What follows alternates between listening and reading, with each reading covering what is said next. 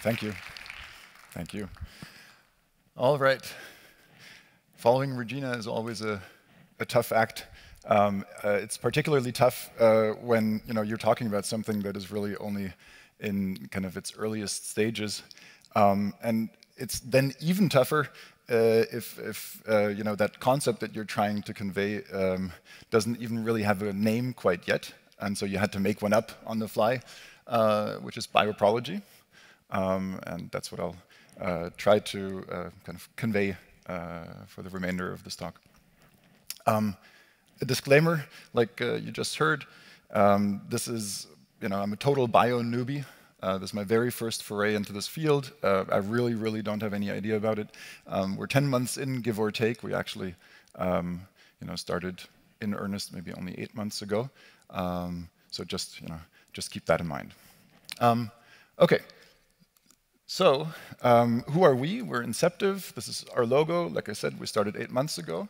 And our goal is to learn how to build something or create something that we'd like to term biological software. So not just you have this made-up word as the title of the talk, yet another kind of new or maybe made-up phrase just to follow it. More specifically, we actually want to learn how to create RNA-based biological software for our cells. And now, you might ask, okay, what could biological software be? Well, let's look at something we're all familiar with, namely computer software.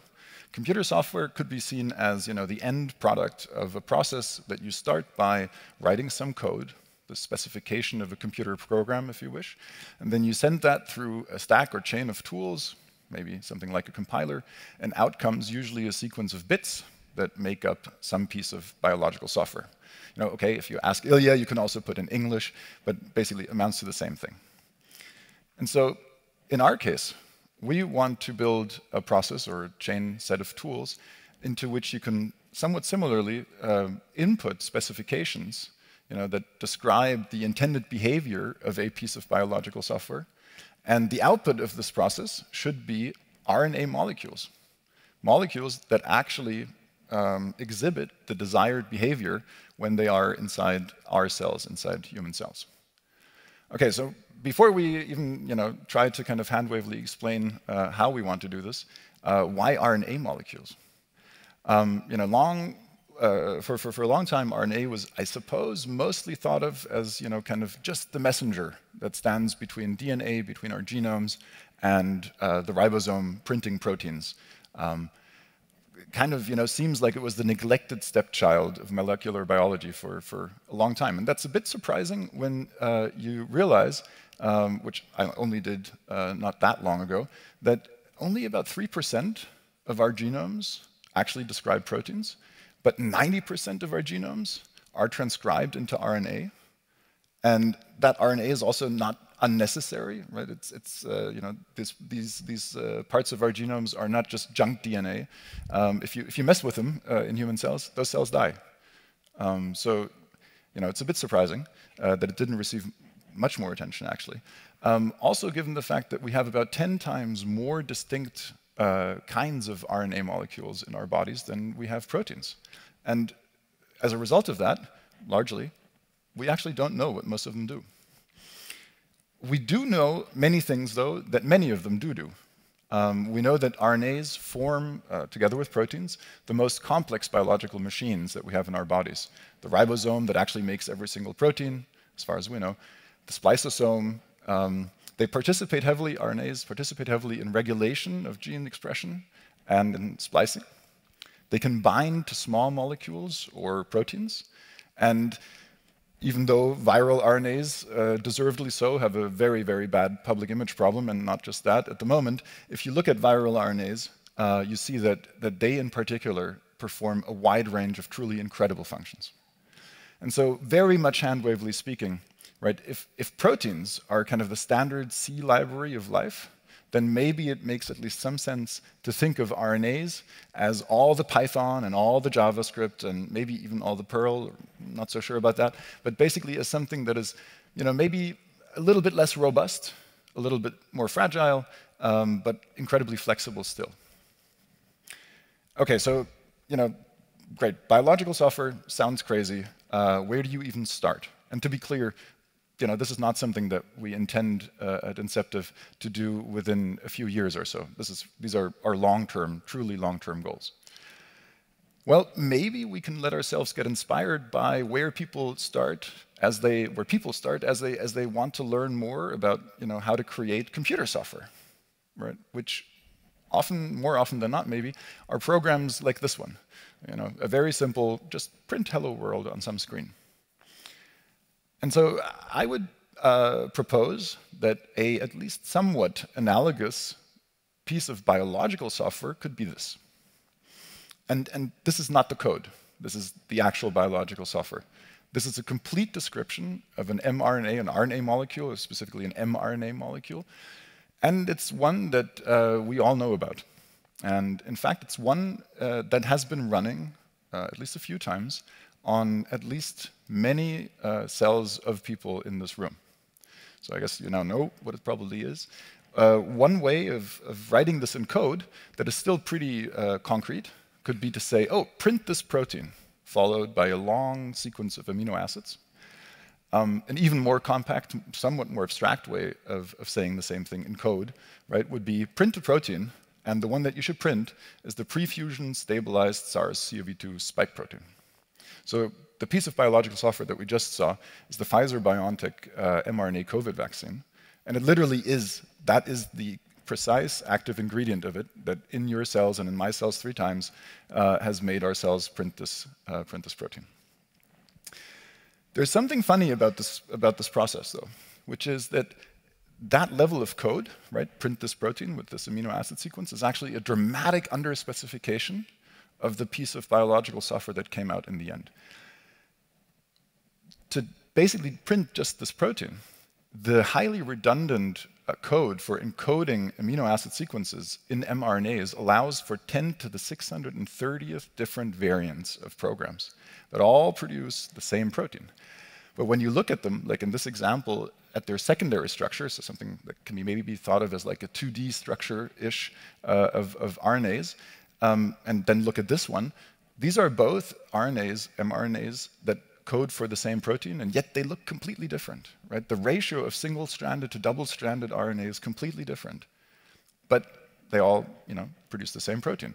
So they code for the same protein, have very different structures, and as a result, at least partially, also very, very different properties. They produce very different amounts of that protein. The stability of the mRNA molecules themselves is very, very different. So the time it takes for these mRNAs to degrade in solution or inside our cells is completely different depending on which of these 10 to the 630th you happen to choose. The immune reactions that they provoke, unwanted or wanted, are also very, very different. And it's a bit, maybe a bit overly pessimistic, but the way we select them today, our best known methods for choosing which out of these 10 to the 630th different possible programs are pretty close to heuristic. And that's despite the fact that these properties really matter for vaccines and therapeutics. The majority of the world's population today actually does not have access to any mRNA vaccine, and the reason is that they are not reachable by deep frozen cold chain logistics. You need to deep freeze these vaccines down to -70, -80 degrees for them to actually still be sufficiently intact when they reach the patient. And that's just not possible for the vast majority of the world's population, actually. But it doesn't stop there. If you want to cover diseases, or if you want to address diseases, vaccinate against diseases that require a higher antibody production, then today's kind of average such piece of biological software would run the risk of producing at the required doses of producing severe unwanted side effects. And so in a crazy sense, we actually got incredibly lucky with COVID behaving in the way it did, because it is in the window of protein production that we could actually get to with the methods that we have today. And so our shorter-term goals at Inceptive are actually to fix these maybe bugs, right, before adding any new features. And so concretely and crisply, that means that we want to design mRNA with a desired amount of chemical and biological stability, and usually maximized, but maybe also just a desired amount of protein expression. So you have to, in order to do that, you basically have to start learning how to make RNA. I actually spent some time in the lab and learned it too from people who we thankfully have in our lab that have done this much more often than me. Set up this lab, worked a bunch on algorithms that I will actually not go into detail today, and then ended up with a whole bunch of designs. And so then you need to start and test and figure out, do these mRNA designs actually do something reasonable? Are they any better? And for most proteins that you might code for, that's actually a pretty involved process. It's one that we by now also have somewhat spun up. But there are some proteins for which this is not as difficult. And the reason it's not as difficult is because those proteins glow. So these are bioluminescent model proteins. They're not what you normally want to create when you make a vaccine or a therapeutic. But they have this real advantage that they're bioluminescent and that you can then actually have that glow measured by some device and have it tell you, whether you say increase protein reaction expression, or if you actually let the mRNA sit around for a little while, it tells you whether it's still sufficiently or how stable it is, whether enough of it survived to still express any protein after some period of time. Okay, so what you're looking at here is actually kind of a typical tray in which we have, I think, 72 different wells, each filled with largely human cells, or embryonic liver cells, HEC263T or so, I'm told. And in each of these wells, we transfected these cells with a different mRNA. Transfected, just by the way, if you ever want to learn more about interesting neologisms in biology, that one is worth looking up. Toll-like receptor is also really worth looking up, especially for German speakers. But back to this. More precisely, the lower left quadrant has human cells transfected with the state-of-the-art industry standard mRNAs coding for a luciferase, a bioluminescent protein derived from fireflies, exactly the nanoluciferase version of it.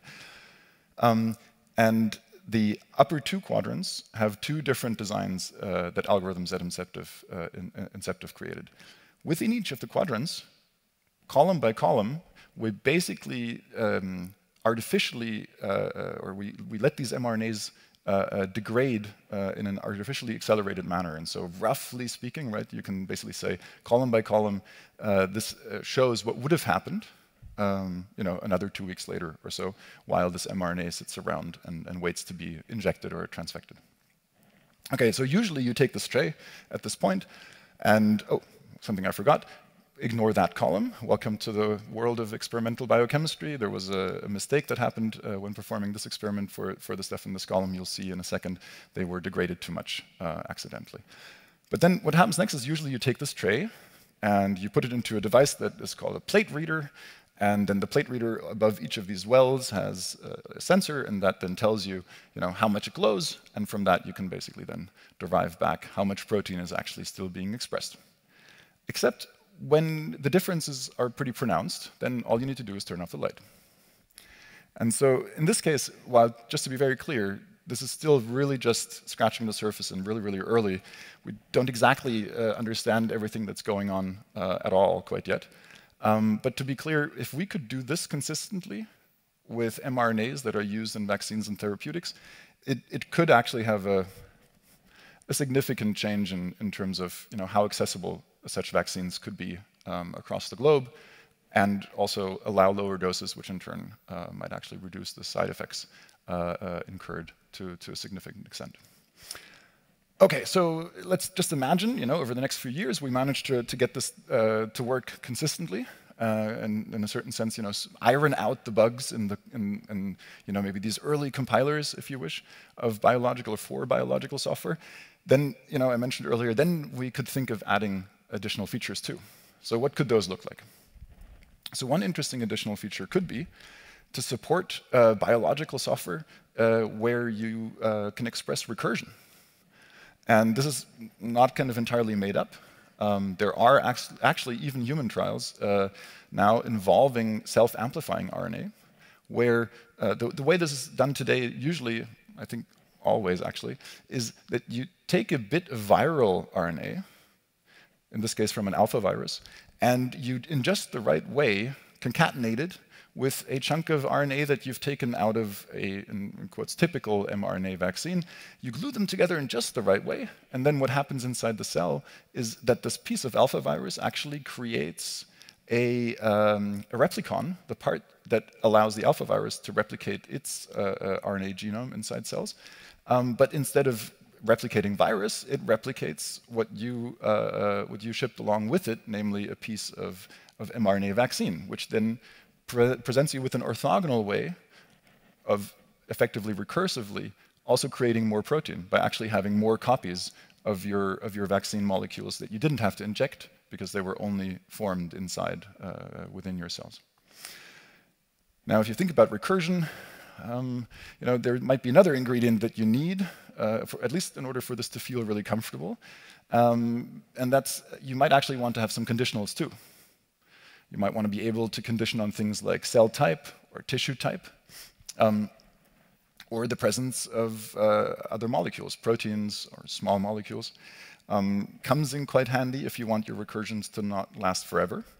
In particular, this example here for a piece of RNA or for an RNA molecule that has such conditioning function, what you're looking at is a cryo-electron micrograph or tomograph, actually, of the tetrahymena ribozyme. And that ribozyme, I learned, is special and interesting for many reasons. It was the first ribosome, I think, to be discovered, besides other things. But one of its really miraculous features is that it has a 3D structure. So that's already kind of interesting. RNAs are not often thought of as having somewhat stable 3D structures.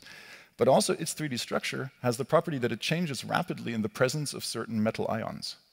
And only in the structure or in the conformation that it then changes into is it actually going to perform one of its functions. And so this is, again, kind of something that has since been observed again and again as a general kind of capability that would be really, really interesting to have in a far future instantiation of this biological software. But we want to do this in a way that is actually somewhat different than what these examples suggest, right? We don't want to kind of Frankenstein together a piece of virus and a chunk of mRNA vaccine and then try it a bunch of different ways and hope that it works out. We would actually like to learn to predict these behaviors and predict them sufficiently well and sufficiently precisely and reliably that we can then use that capability to actually design for the desired behaviors, right? And so I guess this was maybe not that surprising. Where we want to get to with this is to train very large neural networks, could really be any, that basically ingest or are given some chunk of, probably in the very beginning, very, very simple code, some specification of desired behavior, and that generate descriptions of RNA molecules that when they end up in when they end up in your cells, actually exhibit the desired behavior. So what do we miss? What don't we have to do this? And this is actually what will then hopefully get us back to the original topic of the talk. Well, we don't have any data to train these things on, really, right? And if you look at recent successes in this general field, such as AlphaFold 2, right, solving this long-standing problem of protein structure prediction with a deep learning model, AlphaFold 2 has a very interesting combination of data that it learns from. It learns from a small, 180,000, give or take, set of examples of protein sequence and known 3D structure. But in addition to that, it actually learns extensively from data that was basically produced by evolution refining proteins over time, plus the assumption that we think that these mutations of proteins should be function preserving. Okay?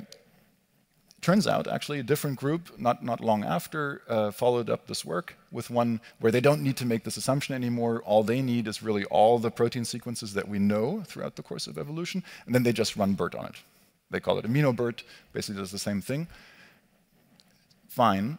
Unfortunately, for designing, it doesn't seem, for reasons that I won't go into in the interest of time, it doesn't seem like that will be sufficient. Instead, I think that we will need to do something that is in between machine learning, in between deep learning and biology and biochemistry. And as a result, actually, I think is at risk of, in a certain sense, not receiving the attention that it should receive and might even fall through the cracks. which is that we need to design novel experiments, wet lab experiments, that are specifically aimed and optimized for generating training data. So they have to be scalable, right? We need lots and lots and lots of training data for these huge neural networks. They need to, of course, observe processes that are heavily moderated by RNA, otherwise it's not relevant to what we want to do, can't be relevant to what we want to do. The readouts that they produce, so the actual data that comes back from some device or some sensors or so that are used in the experiment, the kind of data that they output needs to be such that they permit efficient supervised or self-supervised objectives, right? If they are terabyte large micrographs, then at first, we can't do anything with that, at least right now, hopefully soon, but it'll take us a while. And they also need not be specialized or limited to just one single property. They really need to be such that the different flavors of behavior, of biochemical behavior and interactions that we observe implicitly are general enough to ensure that once we have enough of that kind of data, we really can train huge neural networks that pre-train huge neural networks that then implicitly learn something so general about the behavior of, in this case, RNA molecules in human cells, that we can then use them to, and with appropriate fine-tuning, actually get them to be suitable for designing something as complex as RNA sequences. As a slight detour or side note, this is actually one of the reasons why it's maybe amazing also to work on problems that are at the, in quotes, subhuman level. Right? If you work on language and you need training data that doesn't exist on the web or somewhere else that you have access to, you have exactly one choice, which is to somehow get humans to create it for you. In our case, we don't have to really get humans. We just need to get human cells to do it for us. But of course, that also presents huge challenges, and we're actually far away from mastering those. And so I think it's easy to understate and underestimate how different these experiments are from what is, I guess, typically conducted in biology or biochemistry. They really are not meant for discovery. They're not meant to further our understanding of life, of how life works and what the components of life are. They really are aimed squarely at improving our models for predicting tiny figments, tiny bits and pieces of life.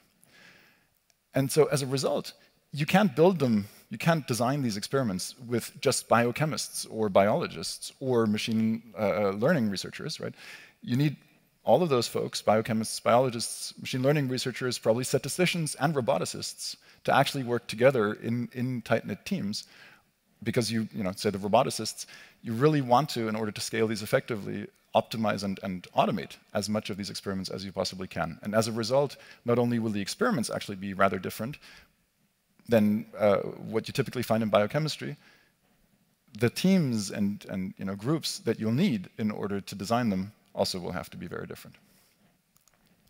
And so hoping that at least, that I managed to at least get a bit of a flavor of what we're intending to do in the long term across, this might actually then, allow at least deducing a little bit of what this concept of bioprolegy might be, because I don't think that what we're trying to do is really biology anymore, right?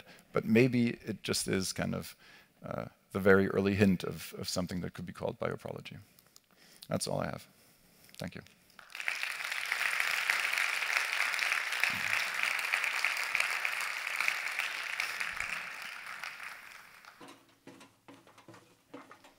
So let's see.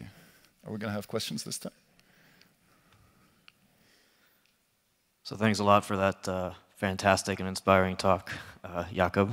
Bioprolegy sounds like it might be the next interesting area in AI research to truly be involved in. I don't know if the term is going to stick, but at least I wanted to get the idea across. Well, it sounds pretty good. I like the Latin terminology to it.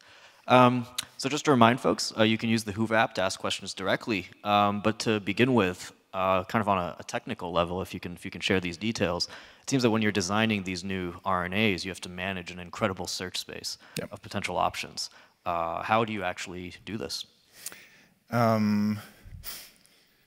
Yeah, so this actually already does get pretty close to some of the really interesting details, I think.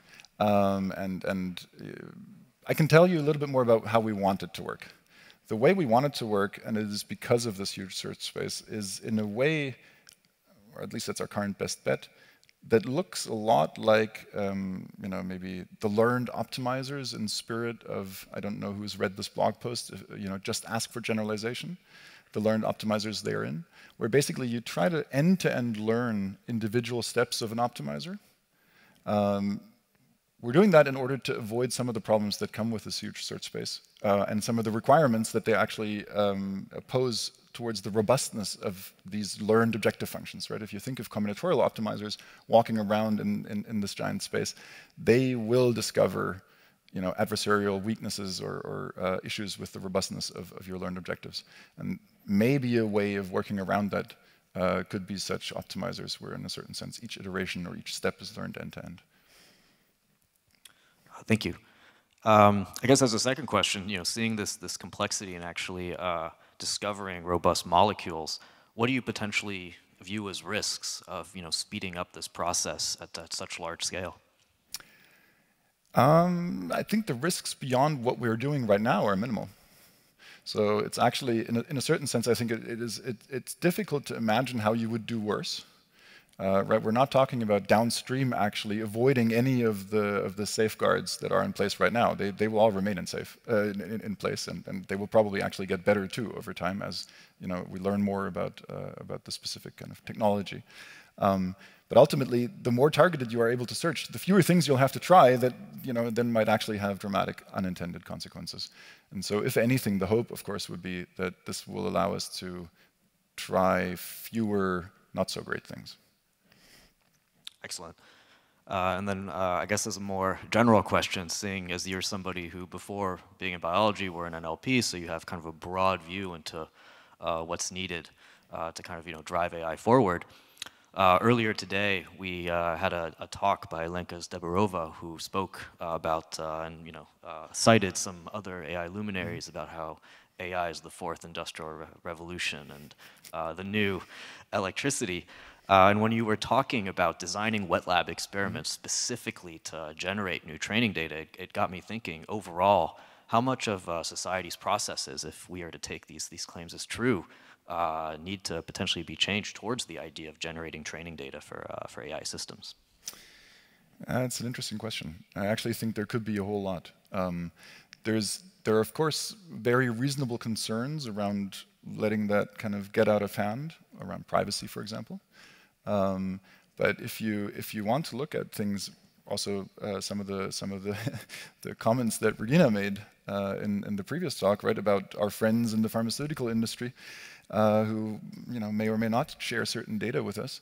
I hope Incepta's friends from the pharmaceutical industry aren't listening too closely, but it is a bit weird that they're allowed not to share that data with us.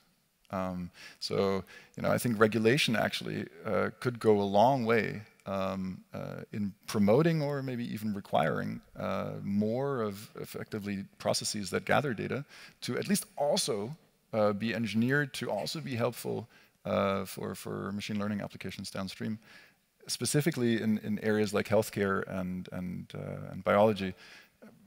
That could probably have dramatic positive consequences. Of course, again, one needs to be very careful to keep in mind the potential downsides and pitfalls. Excellent. Thank you so much. Thank you. And let's thank Jakob once again for his fantastic talk and you. a great Q&A session.